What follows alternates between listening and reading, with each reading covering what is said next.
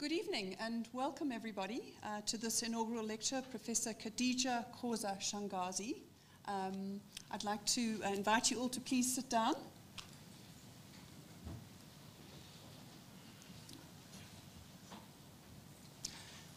So welcome particularly to our inaugurating professor, but also to her family who are here this evening, her husband, her son, her sister and her nieces and nephews. Welcome to you all here today. I also want to welcome all of those colleagues online, and I'm very sorry you're not here because you don't get to see the beautiful flowers that have been brought to celebrate this wonderful occasion. So my name is Professor Lynn Morris, and I'm the Deputy Vice-Chancellor of Research and Innovation here at WITS. And I have the great pleasure of welcoming you all today to this very special occasion, because inaugural lectures really are very special occasions in the life of a university, and of course in the life of the individual inaugurating professor, because they really do represent the pinnacle of academic excellence and the pinnacle of your career. And we really look forward to hearing more about your research when you deliver your speech. But what it also represents is Katijah's going to be joining Senate. And Senate is the highest decision-making body at this university. It's all the full professors of this university who make decisions on our policies, our direction, and all the important things. And so really welcome Katijah also to the university's Senate. So I also would like to introduce the full procession that you saw walking in. We are accompanied here by the Dean of the Faculty of Humanities, Professor Mucha Musemwa, who will be delivering the introductory notes. We also have the head of school, Professor Sharon Munsami, the School of Human and Community Development. Welcome.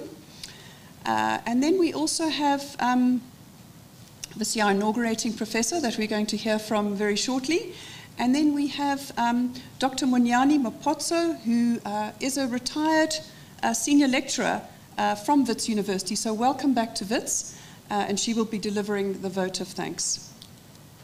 And so really it just remains for me to say, sit back, enjoy, because these lectures actually are about communicating your scholarship and they're tough lectures to give because it is about professing, and it's about talking to a very mixed audience, which of course is what we have here, and about professing, and about really a celebration of Katijah's life's work so far, but also about what she's yet to achieve and to go on to do here at WITS. So thank you all for coming, and I will invite the Dean to come and address you.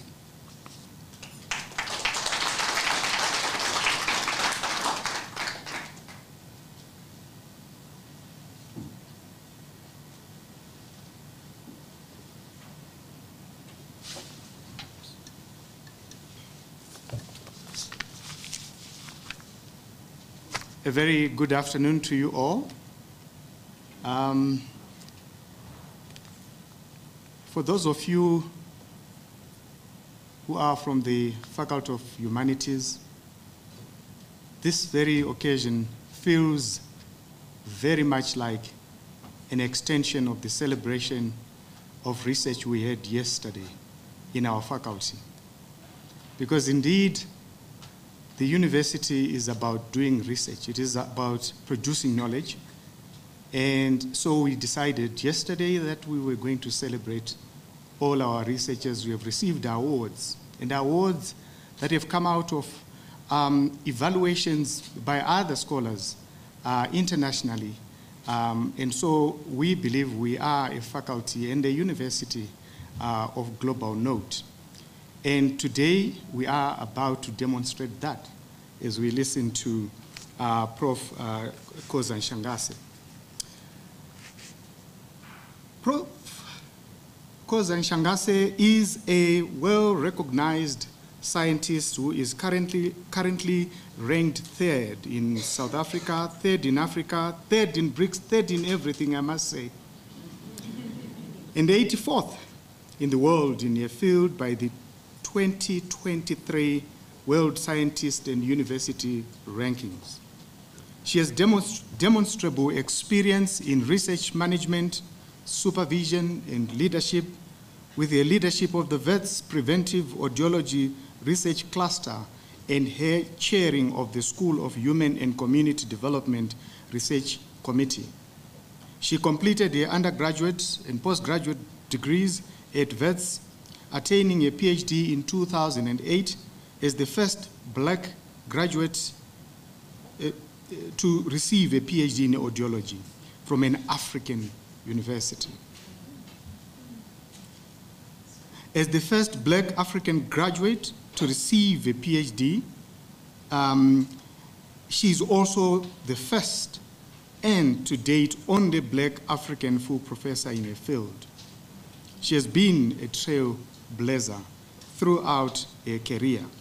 She is internationally recognized for her work with over 120 publications to her name, including peer-reviewed journal articles, book chapters, special issues, and co-edited books with a research focus on preventive audiology and the decolonization of knowledge. She's in the top 30 VETS publishers according to the Web of Science for the 15-year period 2008 to 2023, and was recently nominated as an African Academy of Sciences Fellow. Prof. Khoza-Shangase has played a pivotal leadership role in various organizations and initiatives, including the Health Professions Council of South Africa, where she has been instrumental in shaping policies, regulations, and standards for the speech, language, and hearing professions. It is now my utmost pleasure to welcome you to deliver your lecture. Prof. Shangase.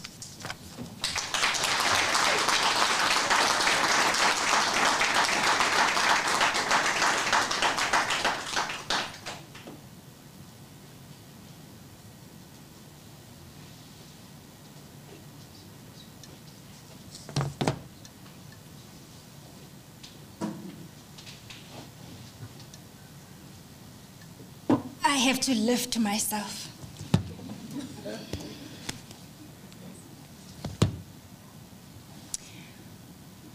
I want to start off by saying good evening, everybody.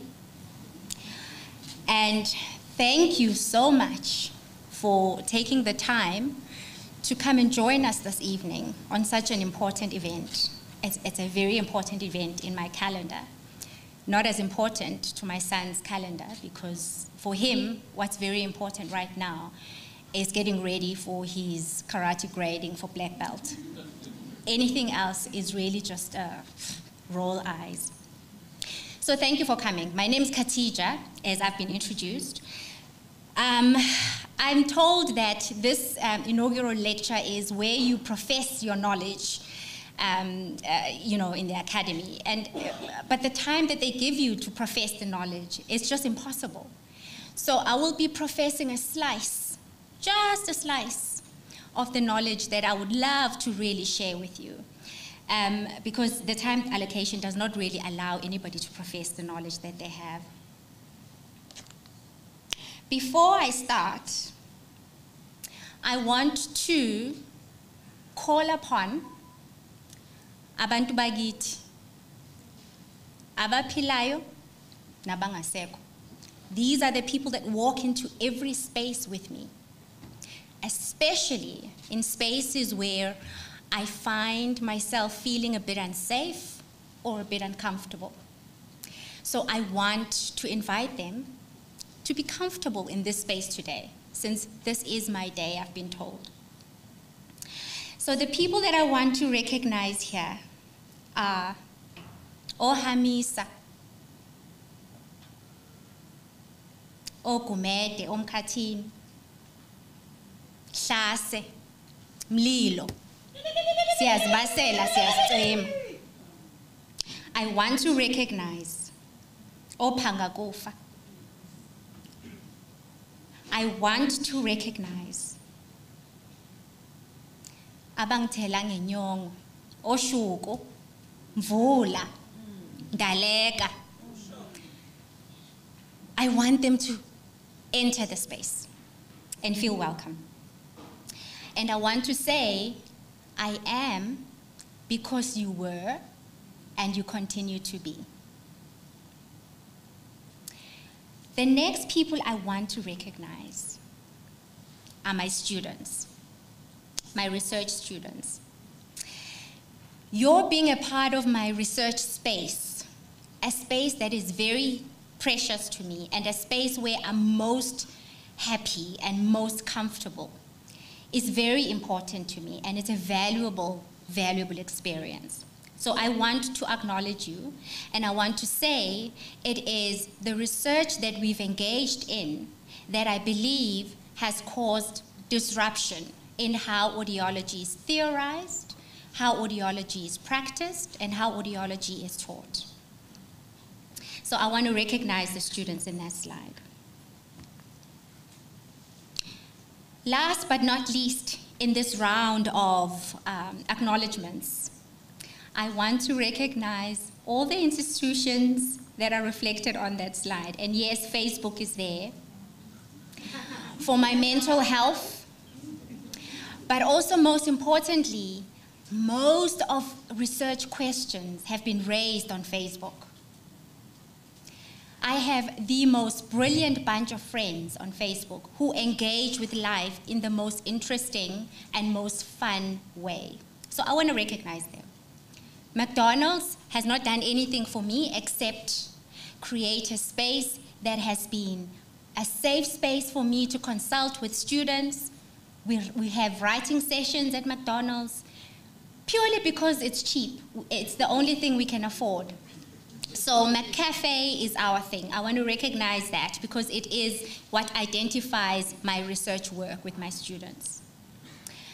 But most importantly, I want to recognize the Department of Health, national and provincial, because without facilitation and collaboration with them, none of the research that I engage in would occur. Health Professions Council of South Africa. That is where my being was molded.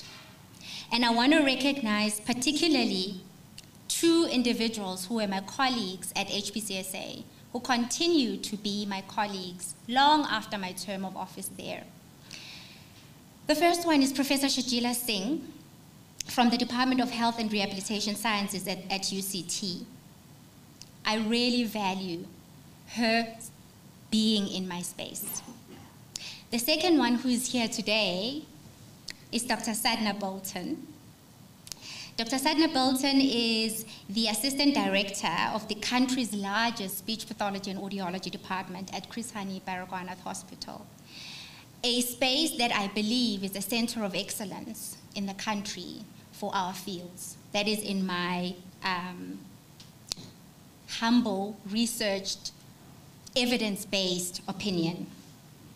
So I want to thank you, because these two colleagues, their involvement in my life lit a fire in me to try and emulate what I think they emulate. And that is the deep passion and commitment towards our professions and their demand for service excellence that has the public's best interest at heart all the time, without fail. So I thank you for that. I really thank you for that. And I thank you and I appreciate you. Now I want to talk about ukuzwa. What is ukuzwa in isiZulu? What is ukuzwa? Ukuzwa okhokho, ukuzwa abalozi. That's got nothing to do with the ear. That is somebody who may be a medium, who can communicate with the ancestors. Ukuzwa. Ukuzwa icala is attending a court case. It's following court proceedings. It's got nothing to do with the ear. Uyingane engezwa. He's a child that doesn't listen, but it's not really about hearing. It's about obedience. It's obedience. Ukuzwela, to have unembeza, ukuzwela, you have feelings, you empathize. Again, it's got nothing to do with the ear. Ukuzwa emlonyeni, or ukuzwa ebhodweni, to taste in the mouth and to taste in the pot. Nothing to do with the ear, but ukuzwa nonetheless. Ukuzwa inhliziyo, to hear the heart. My mother's favorite phrase is, angimuzwa lo mngani wakhe enhliziyweni. I don't hear your friend in my heart. My instincts are telling me, watch it with this friend. It's got nothing to do with the ear. My favorite one, which is always said about Zulu women specifically, they say if a Zulu woman says to you, angizwanga,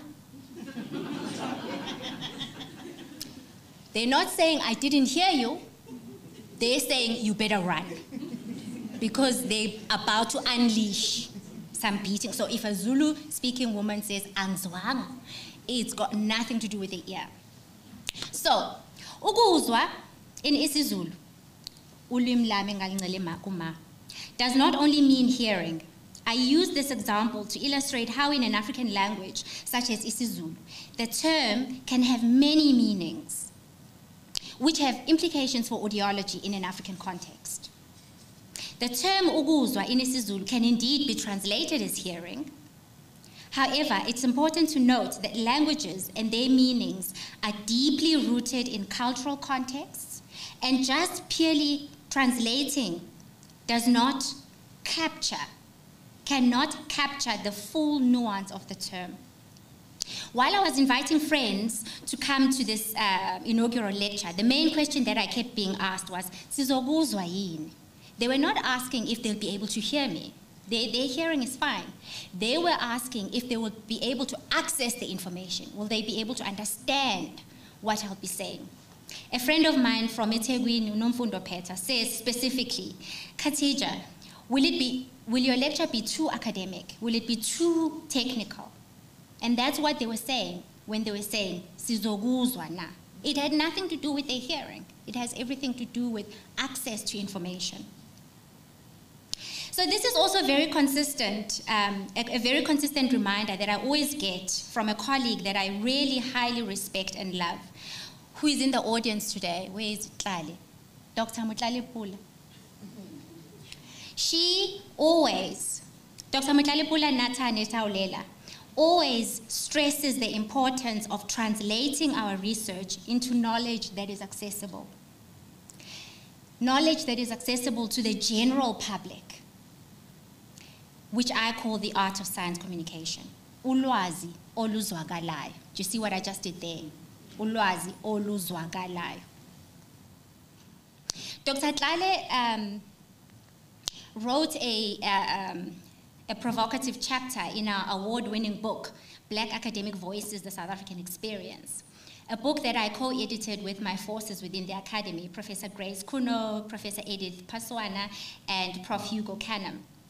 Her chapter describes how, as Black women academics, we are sitting on one bum in the academy, which is loosely translated from isiZulu, meaning sihleli ngesinqe esisodwa. Now, if you know isiZulu and you translate sihleli ngesinqe esisodwa into sitting on one bum, you lose a lot of meaning in between that. Nonetheless, she says that because we're sitting on one bum, we better make it count. We better make it count. So, as earlier illustrated within the African context, using isiZulu-speaking communities as my positionality allows, the concept of hearing goes beyond the simple act of perceiving sound. It encompasses a broader understanding of listening, understanding, and engaging with the environment and the people around you, as well as those that have departed, amadlozi. When the AmaZulu king, Isilo Samabandla, uMisuzulu Kazwelithini, uttered the phrase that I use in my title today, "Nibezwe kodwa ningabalaleli," he was highlighting a very important definition of ukuzwa in isiZulu, that of practicing the art of discernment. When hearing something, hear it, but do not necessarily listen to what is being said.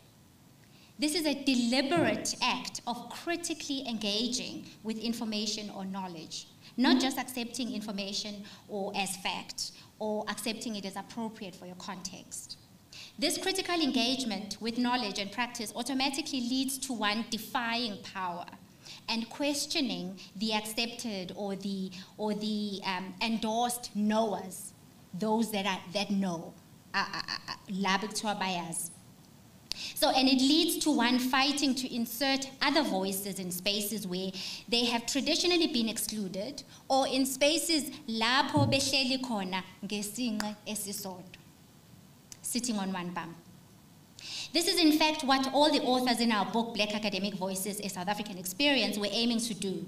They introduced a different voice, formulate new theories, express and share different narratives, and this towards fostering practice that embraces diversity, not practice that simply tolerates diversity. Practice that embraces diversity.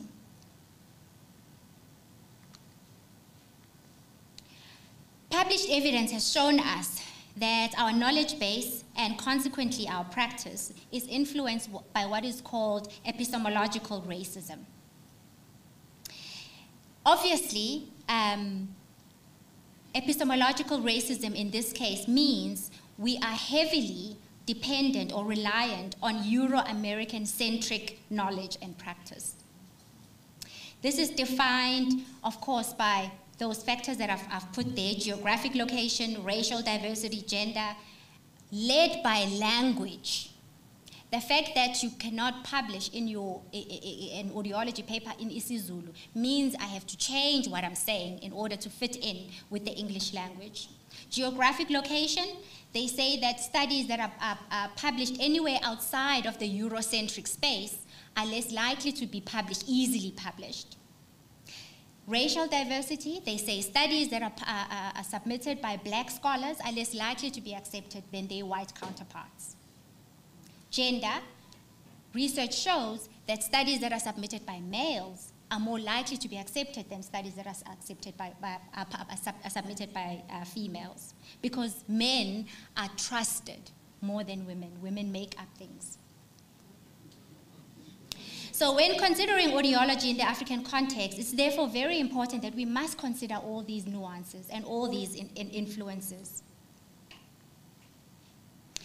This is particularly important because in the Lancet, that issue in 2018, which is my favorite issue of the Lancet, it covers the influence of language and culture in healthcare. And essentially, the quote that I put up there says that people that belong to the less dominant group in any context have less favorable health outcomes than those that belong in the dominant group. Also, people that their language and culture is not considered in the conceptualization and the implementation of any healthcare initiative, they benefit less from the health intervention than those in the dominant grouping. So this, for me, is my passion. It's important that when you're practicing within the African context, you consider all of these things, because they do have implications for, number one, how people seek health-seeking behavior. Number two, how people adhere to the treatment plans that you give them. How you consider language and culture in your planning goes a long way. There are obviously implications, for example, if you ignore or disregard the broader cultural understanding of the word ukuzwa. My very favorite collaborator, who is here today and who has the vote of thanks gig this evening, Dr. Moposho, and myself, we argue that ignoring culture, such as in this case of the cultural understanding of ukuzwa in preventive audiology provision, can lead to incomplete assessments, miscommunication, limited treatment options, psychological impacts, and reduced engagement with audiological services.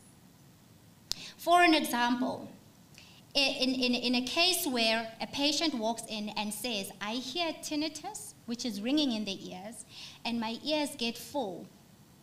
And an audiologist tests without considering the possible African explanations for what is going on, might come out and say, there's no tinnitus, there's no evidence of eustachian tube dysfunction, there's no evidence of a middle ear infection, and might even go further and say, this patient is malingering. Malingering is a fancy term that we use to mean that somebody is faking an illness or faking whatever disorder. Now, if I give you an example of somebody that ozwa abalozi, somebody ozwa okhokho ozwa abalozi, the medium, often before they start communicating with their ancestors, they hear tinnitus. Often their hearing can get muffled because the explanation is that the ancestors are blocking them from interacting with any other noises or any other sounds but the messages that they're wanting to transmit. Now, if you're not aware of that explanation, you will not probe for it in your case history, and you certainly are not going to consider it in your diagnosis and in your management plan.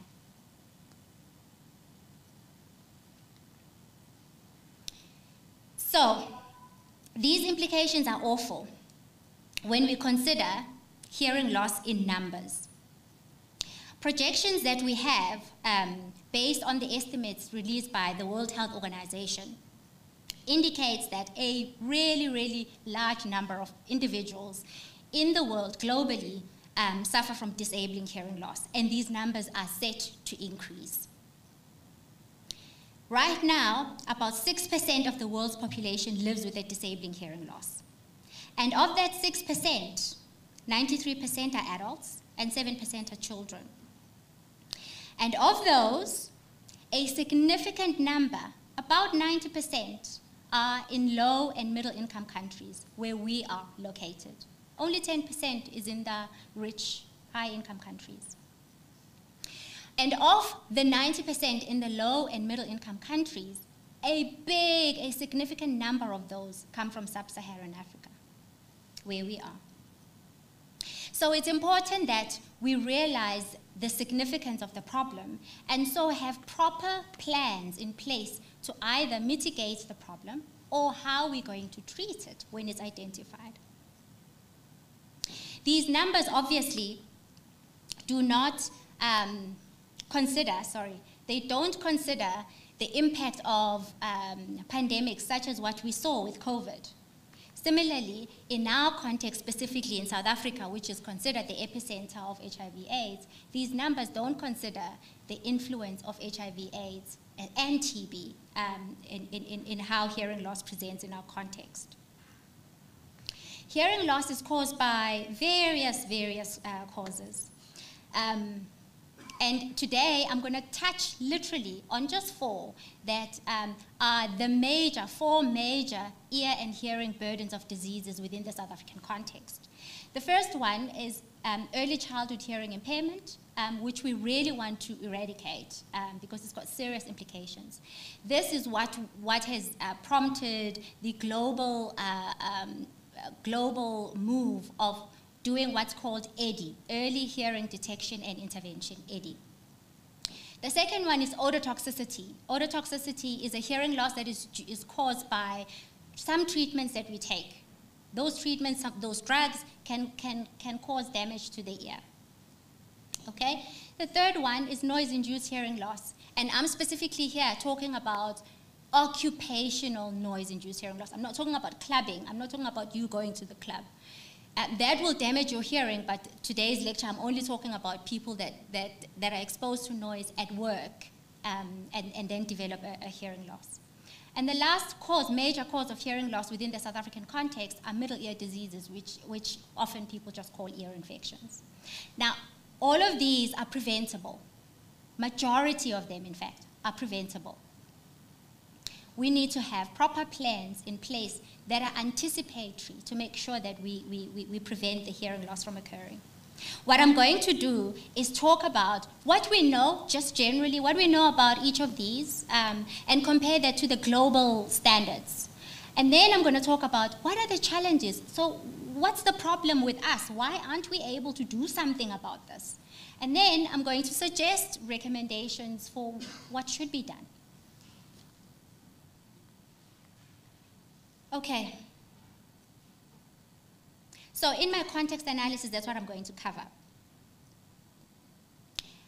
Preventive audiology falls within preventive healthcare, and there's no argument about the importance or the value of preventive care.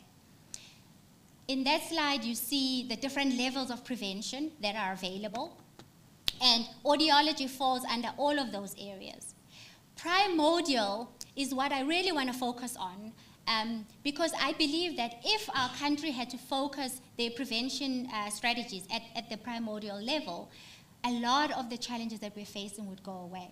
However, it's actually the most difficult one to address. Primordial level of prevention is where you create conditions that make it impossible for risk factors to come up and cause problems. So one of the key things that can be done at primordial level of prevention is what's called attending or enhancing social determinants of health. What are social determinants of health? Social determinants of health are the circumstances which people are born, circumstances in which people grow up, circumstances in which people live, work, age, and the systems that are put in place to deal with illness. So when people in this country are toy-toying about housing, or they're toy-toying about health, or they're toy-toying about access to food, or they're toy-toying, to me as an audiologist who's pushing a preventive audiology agenda, I hear them toy-toying about primordial prevention level. Because if the circumstances in which people are born, grow up, live, work, age, and the systems put in place to deal with illness, if those are enhanced, a lot of our problems will be eradicated. So for me, that's a very important level. The last level, quaternary prevention, audiology is not involved in that really. And it was actually the first time where I saw, during COVID, where I saw it in action. It's described as where you have to have measures in place to prevent problems that a prevention strategy is causing. So, for example, in COVID, if vaccines that have not been proven to be effective are used to prevent the spread of COVID, the problems that then occur because of the vaccines need to be prevented, and that's what happens at quaternary level of care. Most of the audiology studies which I talk about today fall under the primary, secondary, and tertiary level of care. This slide I had to include because when I was writing a chapter that talks about exactly the levels of care, but in much more detail than what I just did now, I got so frustrated and I started talking to one of my housemates, who's my husband. And I said to him, I have all this information and I need to capture it visually for my visual learners. He obviously put on his accounting hat and came up with this figure, which I think is beautiful. And he was paid in kind, and he also then got obviously published as an illustrator. So, you know, when they say married in community of property. Right. Okay, so what do we know about the 4 areas that I spoke about earlier? What do we know? Okay? About early childhood hearing impairment, globally, it is known, it is said that all babies that are born, must have their hearing screened by 1 month of age. By 3 months of age, we must know what the baby's hearing is. If there's a hearing problem, we must know the severity of the hearing problem. By 6 months of age, if the baby was found to have a hearing problem, the baby must be in intervention already. This is called the 136 principle. This is what the global standard is. What happens in our country? A completely different space. We are not able to screen all babies that are born by 1 month, or we actually even by 5 years. We're not able to implement early hearing detection in this country, not yet. But a lot of progress has been made. There's a lot of focus currently on intervening when the problem is already there, not on preventing it from occurring. So you will find babies that are already diagnosed with a hearing loss and then they're fitted with hearing aids. But even that, in terms of fitting with hearing aids or accessing cochlear implants, the resources are so restricted or constrained that we're not even passing in that aspect. So we're not meeting the 136 principle at all. As far as ototoxicity is concerned, this is the drug-induced hearing loss. Globally, it is said every patient that is put on treatment that is possibly toxic to the ear needs to be placed in an ototoxicity monitoring program.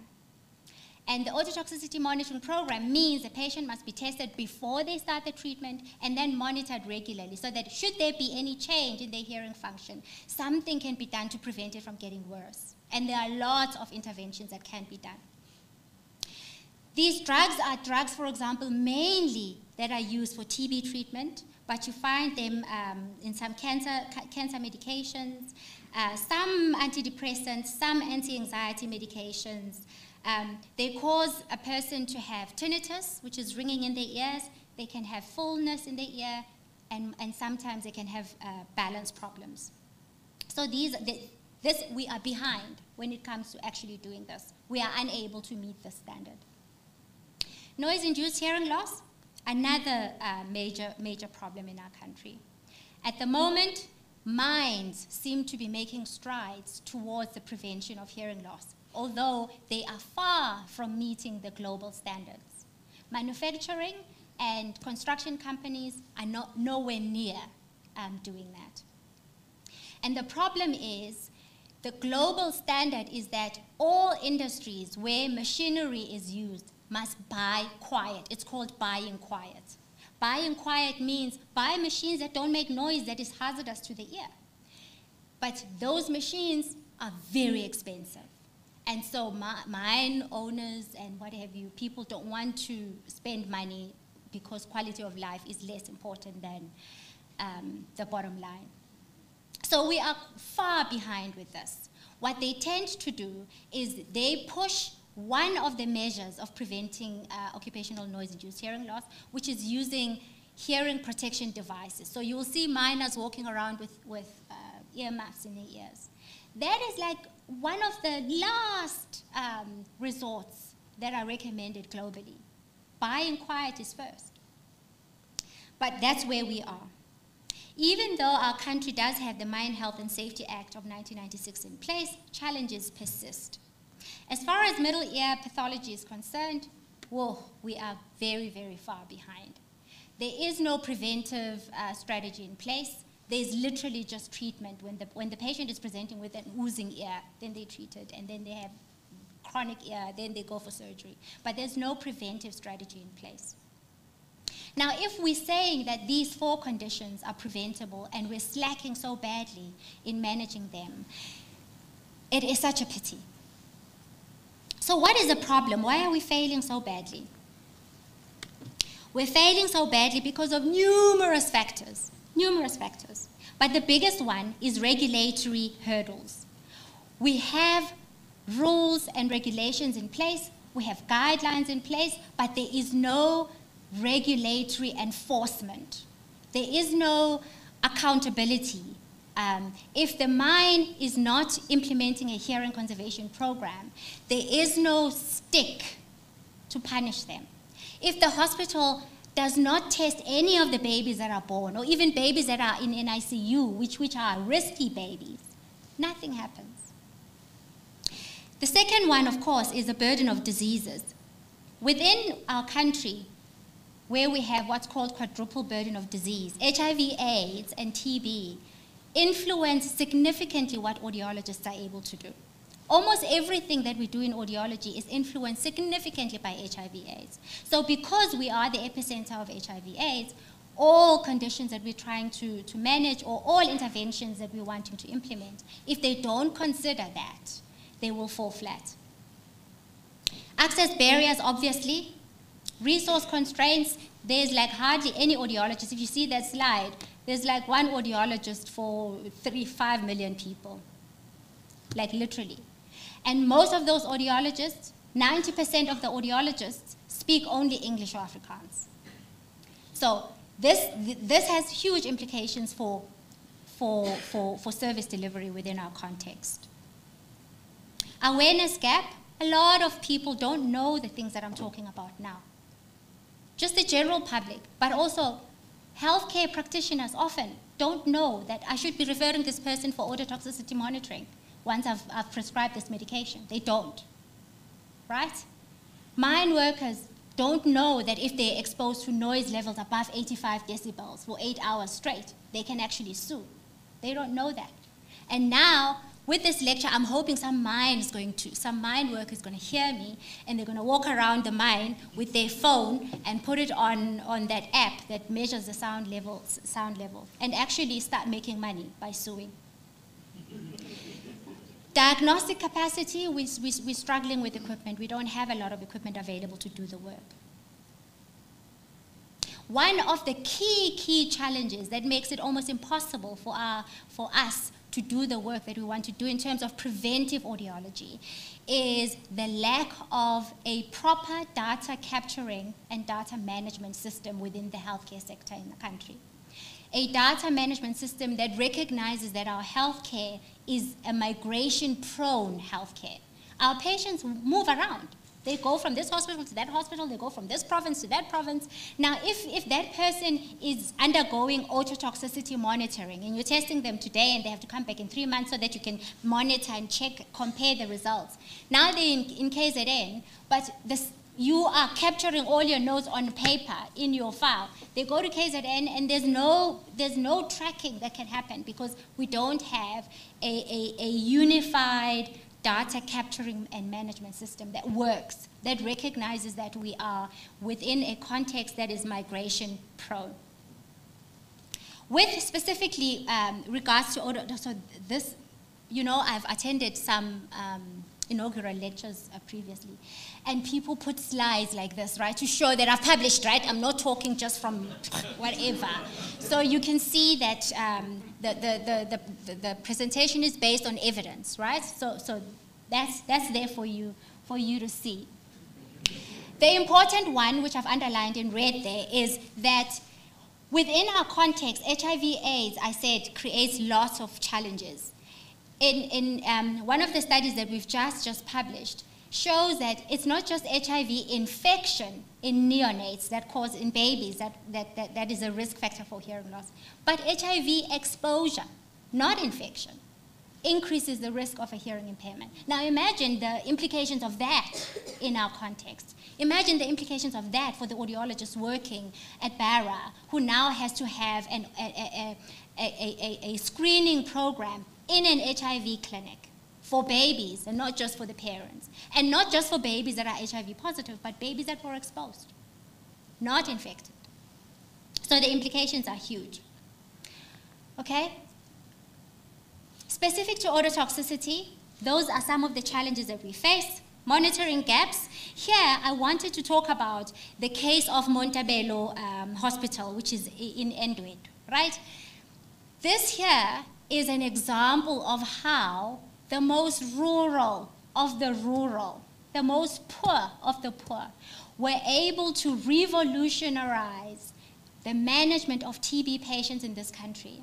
Because in Montebello, 123 patients went deaf because they were being treated for TB and they were not on ototoxicity monitoring. And they made a noise, and it was all over. And it's only then that the Department of Health took notice and changed the protocols that are followed for TB management in terms of making sure that all the patients that are under TB treatment get monitored. So I want people to learn from Montebello. and know that there's a lot that you can do, even when you think your voice is little. Ndwe did it. Everybody else can. Specific to occupational noise-induced hearing loss, also there are challenges. Oh, that was another flex, right? So in occupational noise-induced hearing loss, there are challenges as well. The challenges there are your monitoring deficits, your infrastructure, inadequate and ineffective hearing conservation programs. They literally have no systematic plan in place to ensure that all workers that are exposed to noise above 85 decibels for 8 hours straight are monitored, their hearing is protected, and the noise levels within the place are monitored. There is no system in place. The mines have done really great, not great, but they've done better than the manufacturing and construction companies. So we have evidence to prove all of that, right?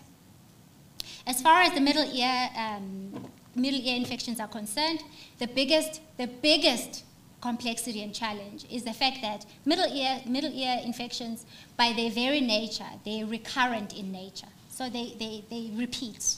If your child has had an ear infection, they get it again, they get it again, they get it. So it's very difficult to prevent it. But one key preventive strategy that's been written about all over and over again is, again, going back to what I spoke about earlier, addressing the social determinants of health.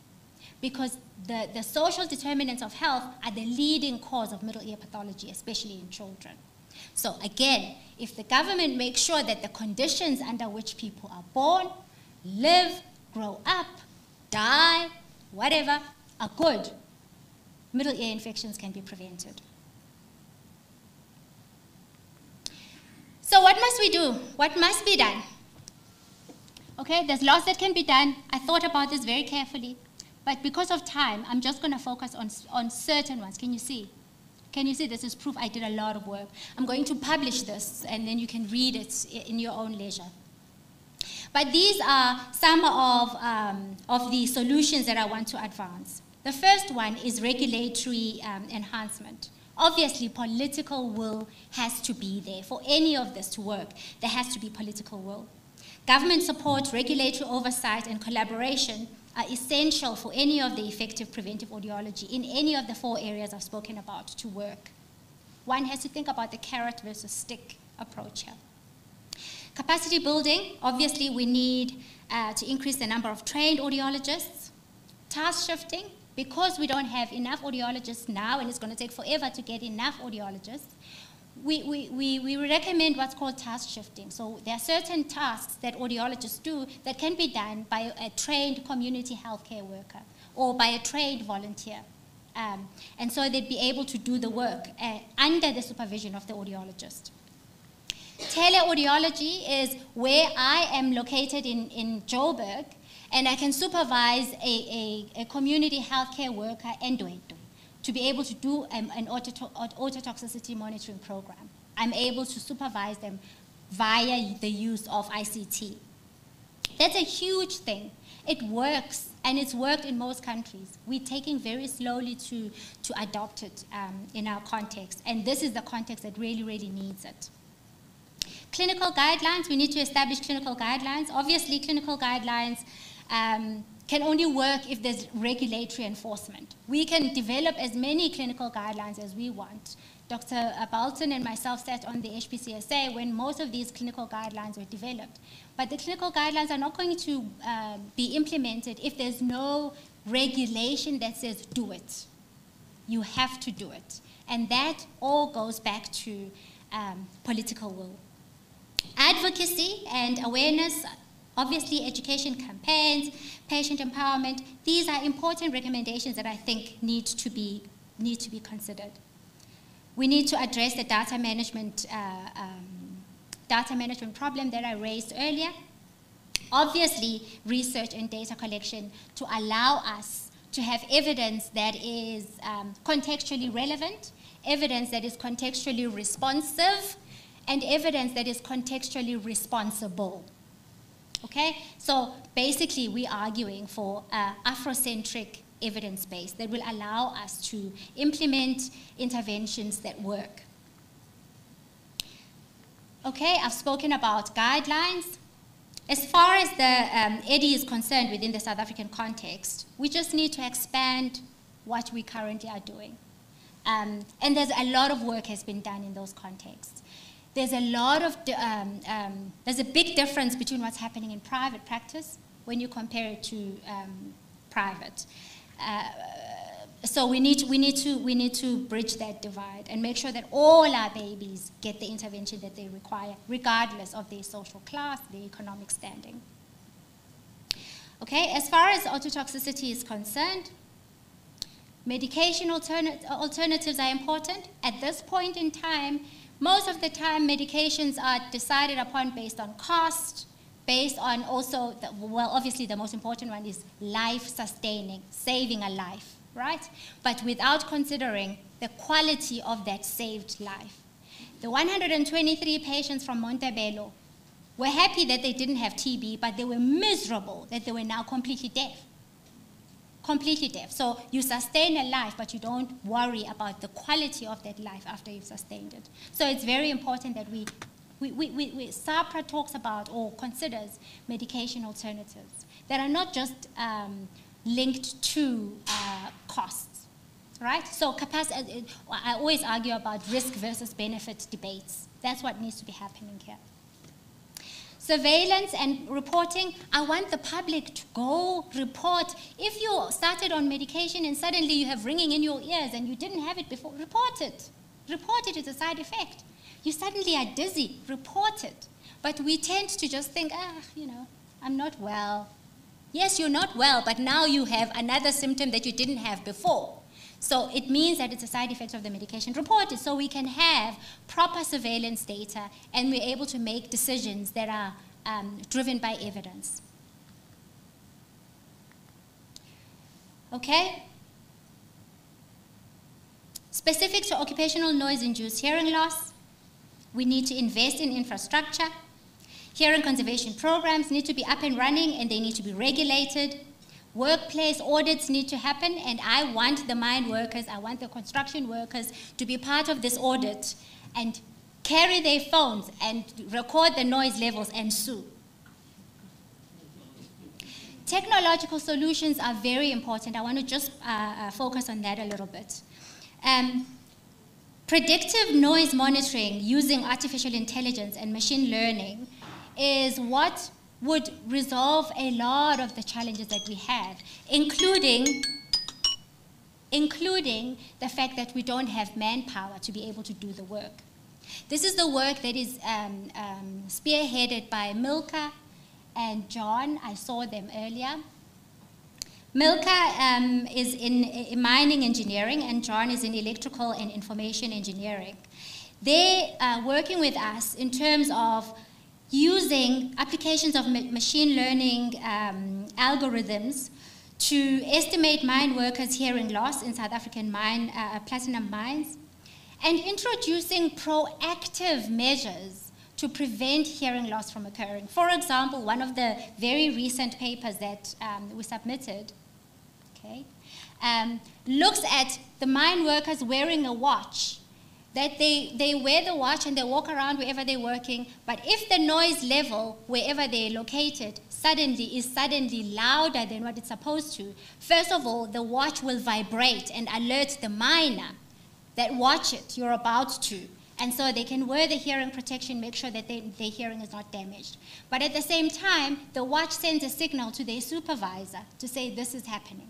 So this is really proactive, and it makes sure that we're not picking up problems, but to prevent them from occurring. So I'm really excited about the work that these two colleagues from engineering are doing, because I think it's going to have a huge impact on how occupational noise-induced hearing loss can be prevented.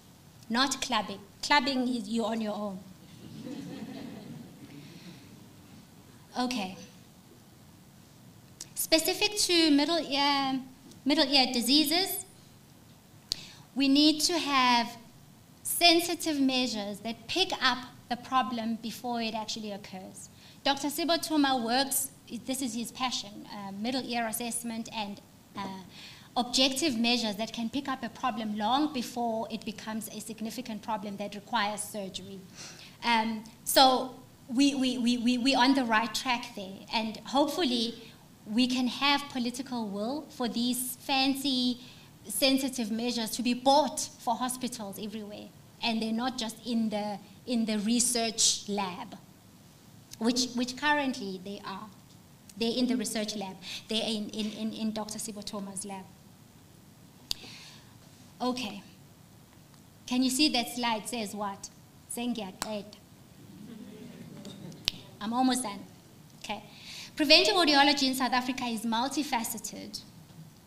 So the 4 conditions that I spoke about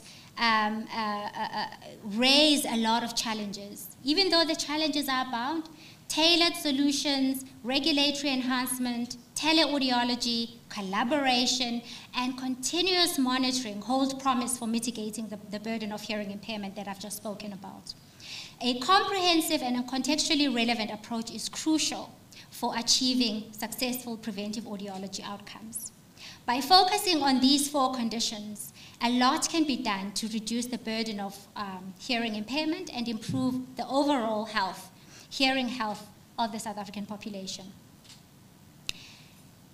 Limited resources, inadequate infrastructure, epistemological racism that I spoke about earlier, and social disparities often create a power imbalance in healthcare provision and practice, including in ear and hearing care. This power imbalance can hinder access to effective audiological services and perpetuate inequalities. Defying this power dynamic is crucial. In the context of preventive audiology, defying power involves planning and implementing services having considered linguistic and cultural diversity of the people receiving the services, empowering individuals, families, and communities, leveraging on technology, strengthening healthcare systems to overcome the barriers and the challenges that I spoke about earlier. Most importantly, which is my plea in today's lecture, defying power urges the general public to learn from the people of Indwendwe and the miners in the silicosis class action, where they sued the mines, even though they got paid long after they died, but they sued the mine, and the mines now have better preventive measures in place for silicosis. If something similar can happen for hearing impairment, I don't know what would happen. So my plea today is that the general public must please learn from the people of Indwendwe. If you're a mother, a young mother, or well, old mother, but of a young baby, you must demand the 136 principle for your baby. Demand it. If you're working in a noisy place, demand that you are in a hearing conservation program. If you're on medication that is possibly ototoxic in nature, demand that you are in an ototoxicity monitoring program. It's only if you demand these that the power dynamics can change and favor you, and you then benefit from the preventive audiology initiatives. Defying power also requires collaboration and partnerships amongst various stakeholders. If we all do this, and the general public specifically demands all of the things that I'm requesting them to do, then it would mean that contextual relevance, contextual responsiveness, and contextual responsibility for us means sibezwe, kodwa singabalaleli. Of course, none of the evidence that I've shared today would have been at all available had it not been for the blessers that you see on this screen.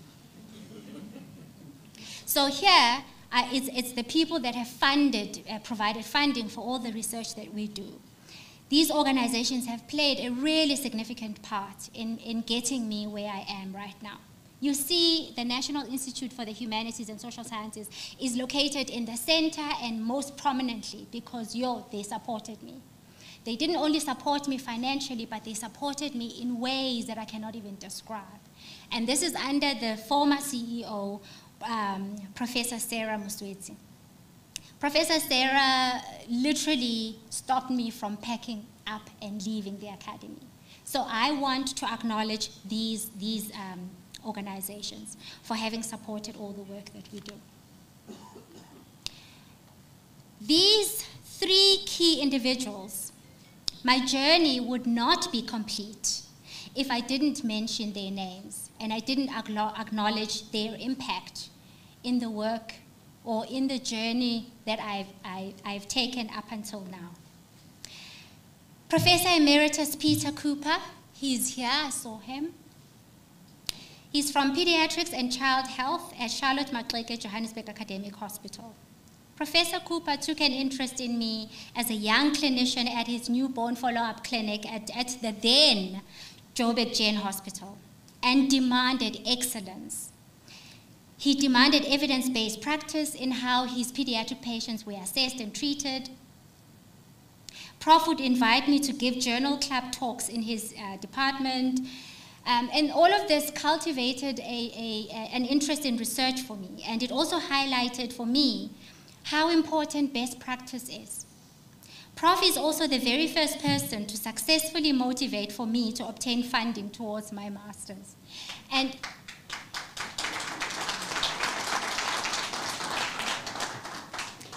I would not have registered for my master's had Prof Cooper not given me funding from a pediatric fund, and my master's was in adults.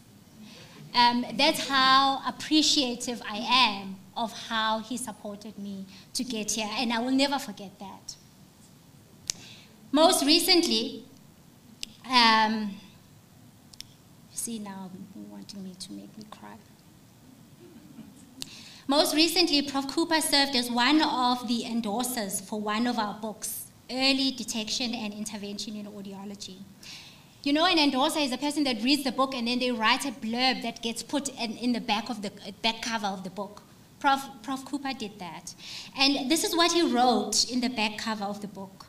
And it just represented pure generosity on steroids for me.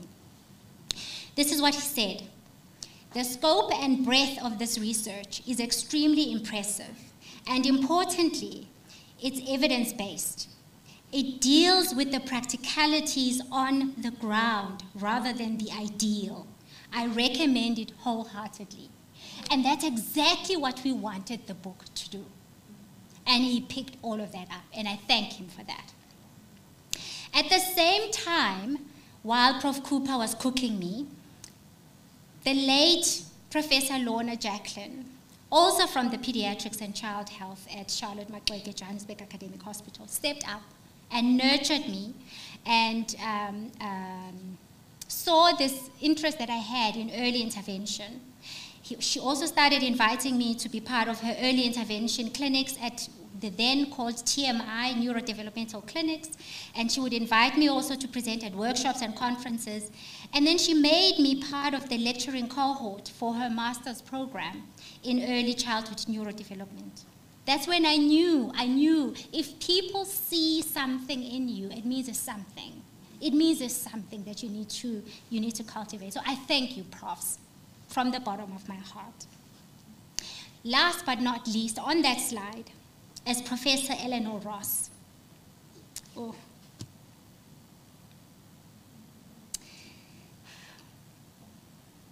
Professor Ross is a former professor of social work at Wits.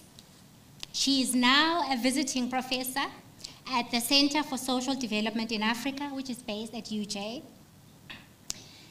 Professor Ross took me on as a master's student and as a PhD student in a field that is not hers. She's in social work. It had nothing to do with audiology.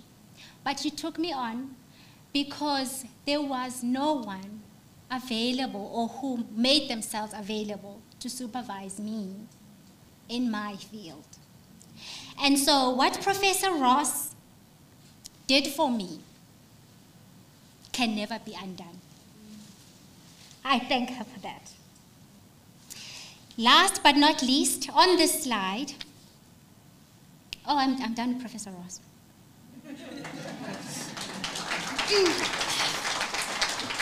You see, it's because I was crying. It's because I'm busy crying now. Okay, so you see now we have chocolates. And we have cappuccino. Those that know me well know that this now means I'm done, and this is now, I'm happy, I'm now in a happy space. So here, I want to thank my colleagues from across the academy, the ones who have supported me and have been a soft spot for me to land on at various points in my career, including one of my former heads of schools, right at the beginning of my joining WITS, the academy, Professor Norman Duncan. Professor Norman Duncan is a Professor Emeritus at University of Pretoria and currently visiting professor in our School of Human and Community Development. I'm now outing Professor Duncan because he features in my chapter in the book, Black Academic Voices, the South African Experience. He features as having provided me with the kind of leadership that I strongly believe any young academic needs to survive and thrive in the academy. I thank you, colleagues, for that. I want to thank my colleagues from the School of Human and Community Development, here today, led by my head of school, Professor Sharon Munsami. I thank you for holding me and being here to support me. My friends, including my virtual friends, but they're just as dear as all my friends. Thank you, Bangani Bami. Ngiyabonga. My family, I love you. Nginithanda ngenhliziyo yami yonke. Ngithandaza ukuthi uAllah aniphe yonke into eniyifunayo nemali eningi.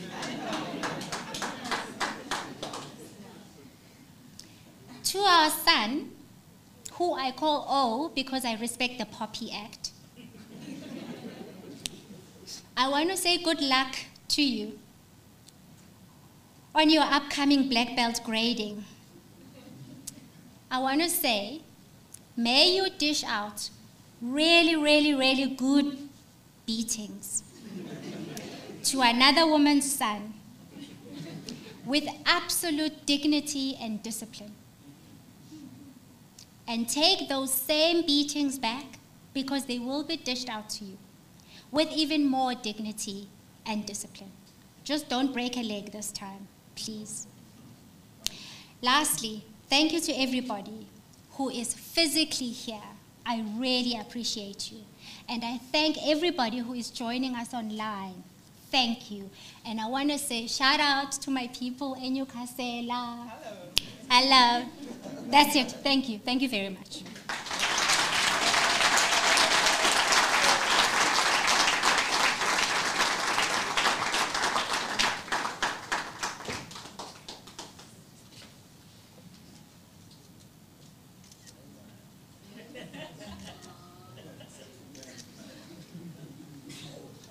Prof, take a selfie.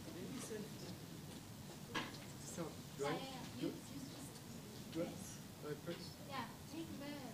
No. Take me with me.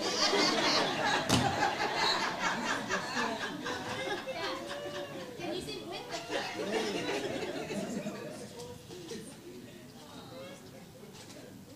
Thank you. You're most welcome.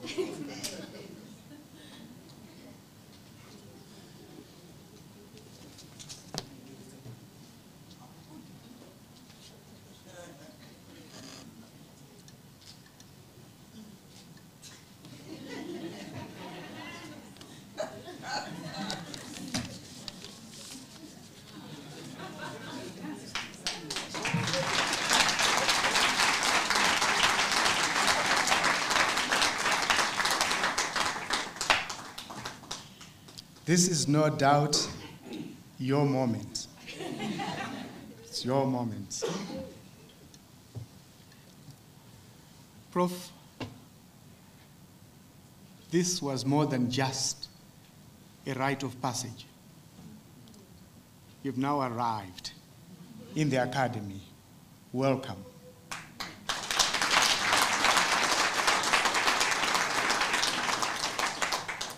I will not try to abridge your lecture by commenting too much on it.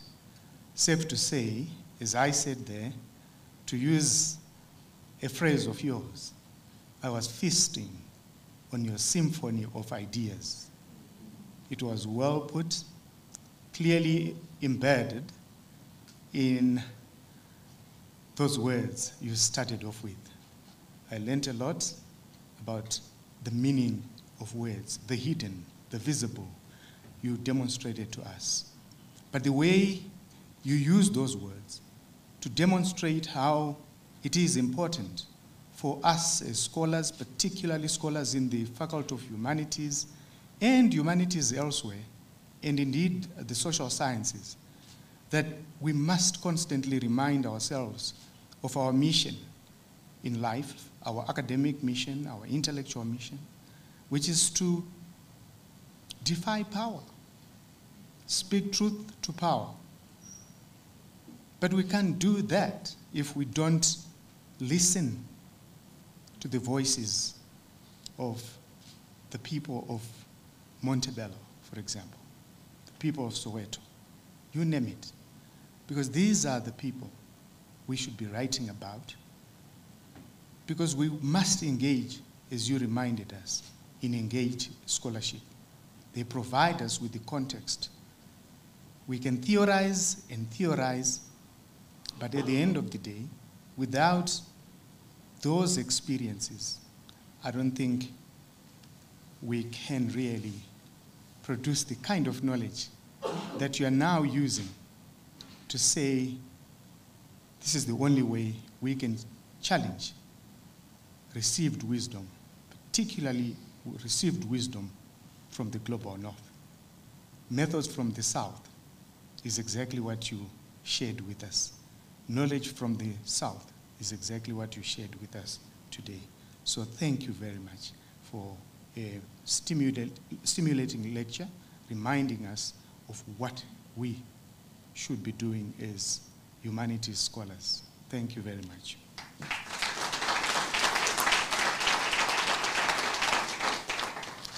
It is once again my singular honor to invite Dr. Munyane Mposho to give a vote of thanks. But before you do that, Dr. Mposho, just want to say something about you, if you allow me. Dr. Munyane Mposho, PhD, is a retired former senior lecturer in the Department of Speech Pathology at the University of the Witwatersrand. She served as a lecturer at the University of Pretoria's Center for Augmentative and Alternative Communication before joining WITS in February 2004. She is a former member of the Health Professions Council of South Africa, particularly its board, right? Not just a member, but also a member of its board. She has served in significant leadership roles in the speech, language, and hearing professions. She received funding from the Tutuka Research Fund from the National Research Foundation and from the National Institute of Social Sciences African Pathways program, which included guest lecturing at the University of Ghana's Department of Speech, Language, Pathology in Accra. In 2017, she was invited to be a guest lecturer on service learning to master's students in speech pathology at St. John's University in the USA. She was a member of the JET Education Services Consortia of Inclusive Education Experts, Sisonke Inclusive Education Pilot Project in 2005. She has taught on academic service learning and augmentative and alternative communication and supervised undergraduate and postgraduate students in clinical training and research. She has published numerous peer-reviewed journal articles, technical and research reports, both chapters and co-edited books, and she has presented in both local and international congresses over the years. Dr. Mposho has been Professor Khoza-Shangase's collaborator, mentor, staunch supporter, and a steadfast, soft spot to land on. Dr. Mposho, please come forward and make your remarks.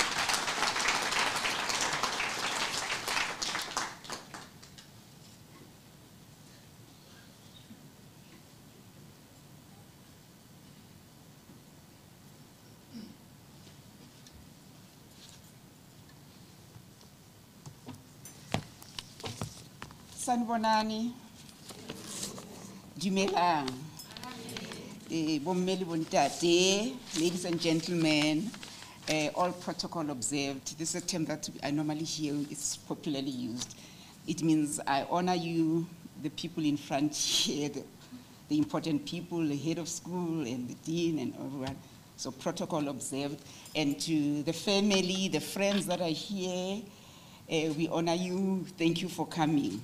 So my role is to really, I'm being sent to me to do the vote of things. And before I do it, I really want to say I enjoyed your presentation. You reminded me of what Maya Angelou says, that you are not alone. Wear that crown, Katijah, wear it well, because it's been paid for by blood and sweat.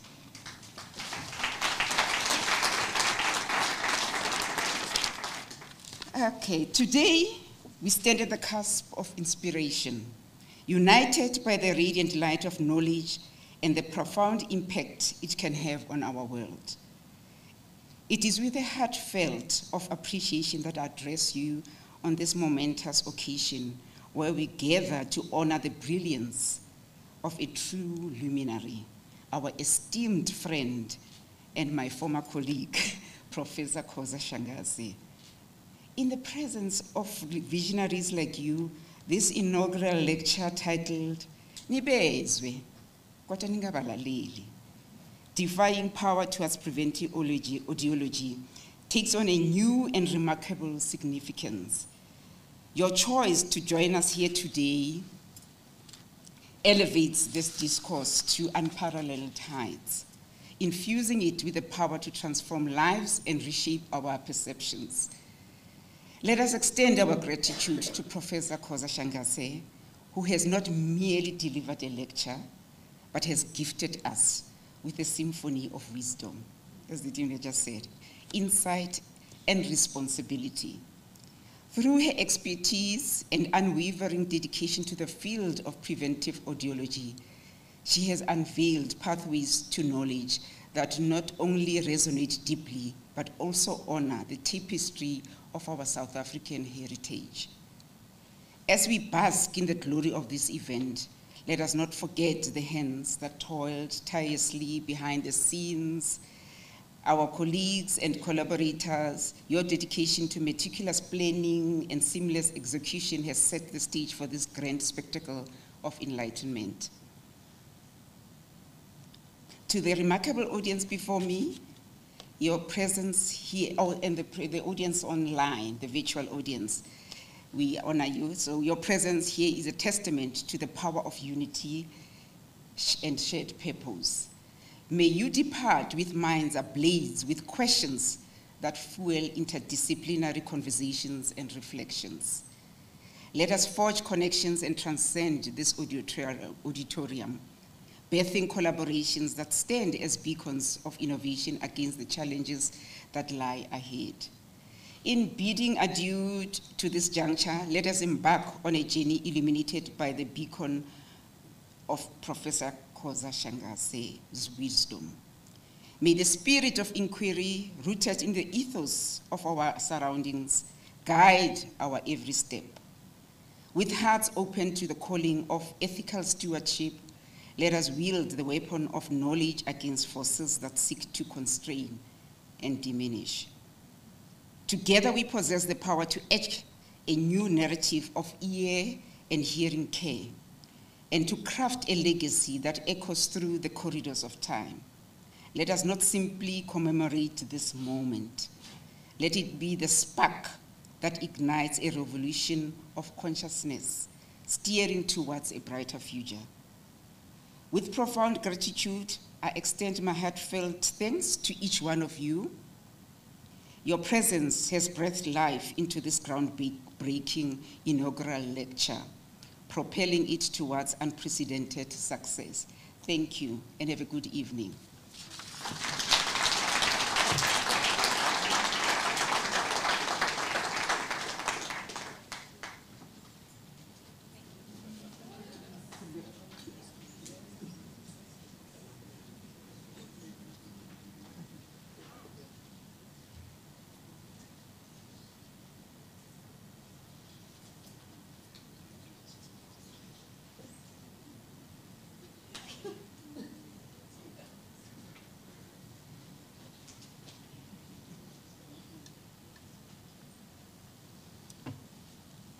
So on behalf of the Deputy Vice Chancellor, Professor Lynn Morris, I want to just say, even good things come to an end, and also declare these proceedings closed.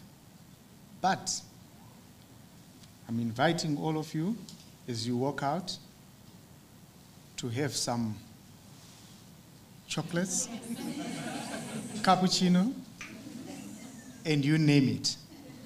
Please don't go before you finish all the food. Thank you very much, and good evening to you all.